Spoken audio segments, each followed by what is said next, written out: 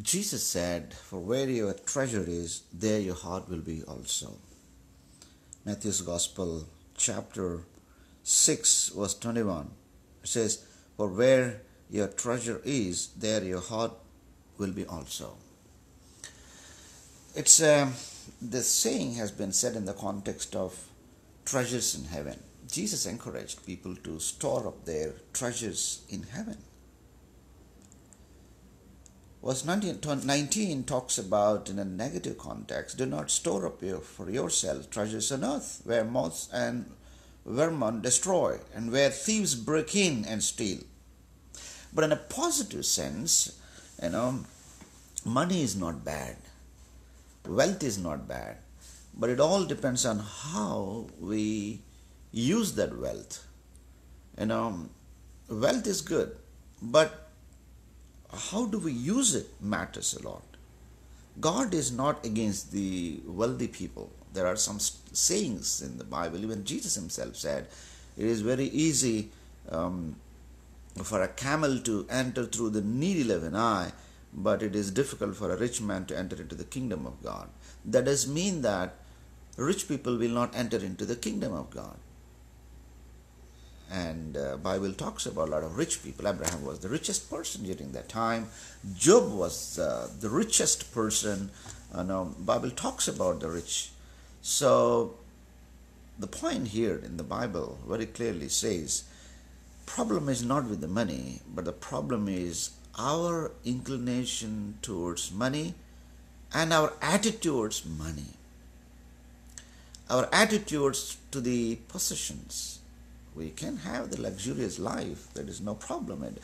But where is my mind? That's important. Jesus encourages, let your mind should be on the kingdom of God and kingdom values.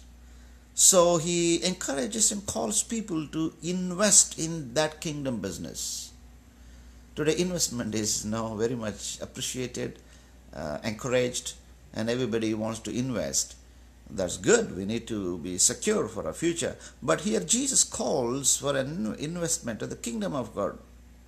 For where your treasure is, there your heart will be also. Now, if my treasure is in the kingdom business, then my heart will be there. If I am giving $100 for a ministry, my heart will be always with that ministry. And I'm curious to know what's happening there.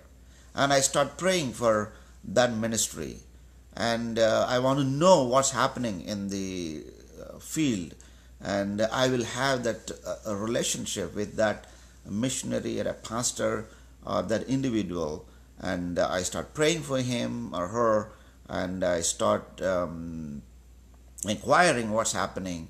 My heart will be always with the kingdom of God. So my friends, I encourage you, earn as much as you can, save as much as you can save, and at the same time give as much as you can for the work of the Lord, because that lasts forever and it continues into the kingdom of God in the eternity. What you contribute today for God's mission, it will reflect in your eternity. Jesus encourages you to come and participate with him in that kingdom business. So there is an amazing blessing when you invest for the kingdom of God, where let me read the text again here. Jesus clearly said, "So for where your treasure is, there your heart will be also." Where is your treasure? Where is your treasure? Pull it out and invest for the kingdom of God. May God bless you, and have a blessed day. Today, before I start my day, as I'm doing my quiet time, the Lord talked to me this, and I thought, okay, I need to inform to my friends, encourage my friends. When you invest for God's kingdom, you will reap 4 times, 5 times, 6 times. Even Jesus clearly said it will multiply 30-fold, 60-fold, and 100-fold. If you invest for God's kingdom $100 today, God will continue to encourage you, and he continue to bring that God's heavenly spiritual blessings in you. So I'm not saying here when you give and the Lord will give you back. Of course, sometimes when we give, we should not have that intention. If I am giving $100, I will get back $1,000,000. No, not at all. You are in a kingdom business with a serious business, and you are looking into God, and God will look into your contribution, and He will bless you.